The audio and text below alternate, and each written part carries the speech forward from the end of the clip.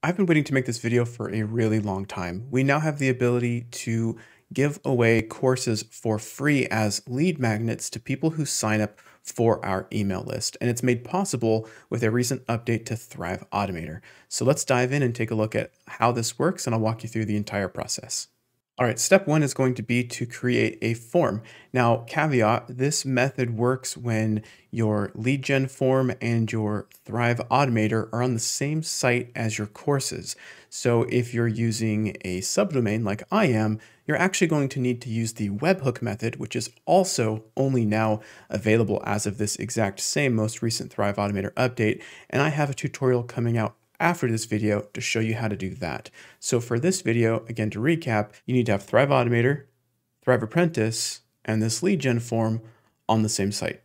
So with that out of the way, let's go through this. First, we're going to create a lead gen form. And this step's actually really easy. We just open up our element tray. I like to search for lead generation and drop the form on the page. You can make this look like whatever you want. You can put this on any page of your site, footer, top section, bottom section, sidebar. It's up to you. For the tutorial, we're going to keep it simple, and we're just going to keep this simple form here. One tweak that we need to make to the form is with the form selected on the left-hand side, go to Advanced, and I like to give the form identifier a more recognizable name. So for example, this one would be, let's just call it Lead Gen Course Test.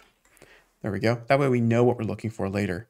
And then nothing else needs to change in terms of APIs or anything like that. Instead, what we're going to do is, if desired, we're going to choose where the user gets redirected after they fill out this form.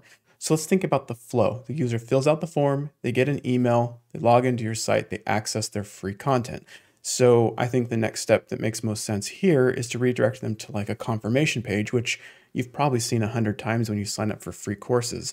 And on that page, just tell them, check your email, this is coming, etc. So what I would do, I would redirect to a custom URL, and then I would just enter in the URL of your confirmation page or your check your email page, something like that. So once you have that set, you're actually done. You can just click Save Work, and we can move on. Okay, so step 2, we're going into Thrive Automator, and we're going to create our trigger action sequence. In the upper right, let's click Add New, and the trigger we're looking for is Form. So I'll just start searching for Form, and we're going to say Form Submit. And we don't want it to always trigger on any form on our website. We want this to be for a specific form. And this specific form is our Lead Gen Course Test. There it is. So find your form, and then click Done. Next, we want to add another action. Here's where the stuff is new. We have find or create a user. This is so cool because this allows the Thrive Automator data to basically pass deeper or further down the stream in the automation. This is actually totally new because previously this condition would actually render an error because the grant user access to a course, or in this case a product, actually never worked because it would just stop. It would say, well, user filled out the form, and even if I added a create WordPress user in here, it would error out because it would not associate the same data with the course. Kind of a weird technical issue. It just basically didn't have access to the WordPress user data. But now with this new feature, we do. So we can say, okay, what role should they be given? Subscriber is the role that I use on my site. Click Done. We'll click Add Another Action. And for this, we want to grant access to a product. And this Thrive Apprentice product will be the free course or free product, in which case this could be a membership site and you could be giving access to a free resource or whatever you might want to be protecting. So we're going to search our options, and I'll just say, pretend that my Thrive Apprentice to Master course is the free magnet here, and I'll click Done. Now I could stop there, or I could keep going. I could say, well, I also, when I give them access, I want to tag them inside of my autoresponder, my email marketing tool. So I'm going to add another action, and I'm going to view all actions, and I'm going to tag in my autoresponder, and I use Fluent CRM. So I'm going to tag them in Fluent CRM with a tag that matches this particular lead magnet. Now, why would you do this next step? Well, think about it. You could just enroll them or give them access to the product, and then they could be on their merry way. They'll get their email that says, here's your credentials, and that's it. But if you tag them, you can put them into an automation, and the automation can then follow up with them several days later and say, hey, I hope you enjoyed that free course. Did you know I have more premium courses? Or Did you know I have a membership? Things like that. So if you want to do this step, this is how you would do that. And then you can choose a tag.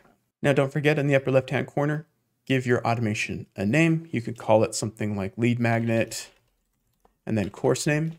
It's typically what I do, and hit enter. Don't forget to toggle it on to publish and then click save and finish. Great, there we go. We now have our published Automator automation. We're not yet done. Inside of Thrive Apprentice, this is step 3. We want to go to settings. We want to go to email templates, new account created, and 2 things we want to do. We want to make sure that the checkbox at the very bottom for when a user registers and creates a new free account, check that because we want this email to go to them. Now, just a reminder how emails work here. This is sent by your website, by Thrive Apprentice in a way, to your user to let them know their login credentials. So you can customize this, and this is what I say in mine. I say, welcome to Convology, because I treat my whole course library as an entity, right? Whether you get a free course, a premium course, or my membership, you're still in Convology. And so I say your account's ready to go, you need your login details, etc. Here they are. It automatically gives them login credentials, tells them how they can log in, gives them a link to the dashboard, and then it says, if you have any questions, etc.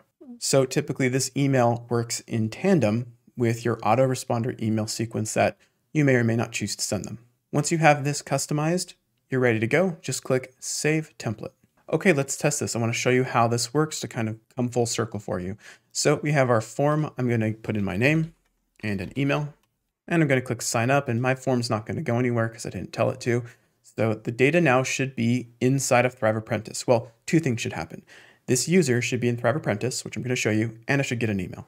Okay, here we go. The user was added, and here's the access that they have, and that's it. They're in. Now you might be wondering what happens if this same user with the same email address tries to sign up for, let's say, another free lead magnet, or even better, let's say they actually like your content and they want to join your membership and they use their same email address. Well, what's going to happen? Well, let's jump back in and look at Automator because this part's pretty cool. Do you remember this do this section where we said find or create a user? Well, if you look at this tooltip, and I've confirmed this, basically, if the user already exists, it just matches what they're getting access to with the account that was already created. So essentially, they could go through your Thrive Cart or your WooCommerce user funnel, and what's really cool is that it just adds on the access. And when you go back into Thrive Apprentice and you look at their access card, it's the same user, and you'll show that they have access to the free product they signed up for and your paid product or your second free product that they signed up for. So I'm super excited about this. It actually has deeper ramifications than just what I showed you. And that has to do with the next tutorial coming out, all about how you can enroll users in this process using webhooks from third-party tools. So the exact same flow works with third-party tools and not just a Thrive form on your website. So if you're interested in checking that out, definitely look for that here on the channel. There's so many cool things happening with Thrive Apprentice lately. It's sometimes hard to keep up. So if you have any questions, feel free to leave a comment. I'd be happy to try to help you out. But that's going to do it for this tutorial. I'm Doug from Convology, and I'll see you in the next one.